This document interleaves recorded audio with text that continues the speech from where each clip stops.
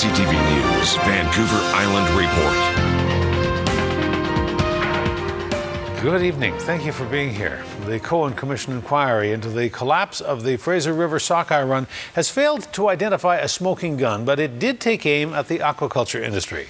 One of the Commission's 75 recommendations released yesterday is to impose a moratorium on any new open-net fish farms in the Discovery Islands. Environmentalists say that is a clear indication that the fish farms must be at least partly to blame for the decline in salmon stocks. But as CTV's Gord Kerber shows us, the aquaculture industry also considers the recommendation a victory.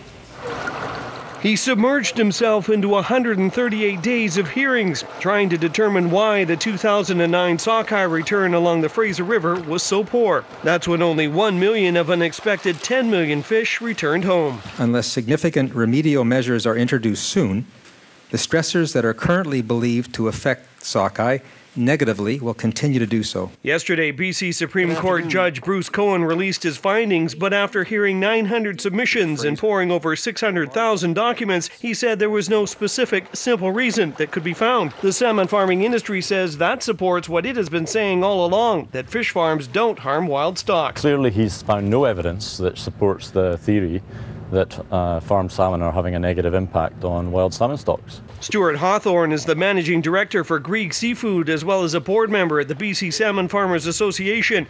He says the industry supports the recommendation for more research on farmed and wild salmon interactions within the Discovery Islands. He says the industry believes Cohen's findings support fish farms and says if there was a basis to shut them down, Cohen would have done it. So he obviously hasn't found that, otherwise he would have been recommending that we remove. So it's a little bit complicated, but it's really quite simple. No evidence has been found supporting the premise that our farmed salmon are having any impact on wild stocks. But Cohen did say that a moratorium should be placed on any new farms in the Discovery Islands. That plus a recommendation that impactful fish farms should be removed has activist Alexandra Morton claiming victory. He said if the impact is greater than minimal risk, they should cease to operate. For me, it was absolutely tremendous to read this report. Skyping with us today from Sontula, Morton says Cohen's 75 recommendations were good for those concerned about the future of salmon along our coast.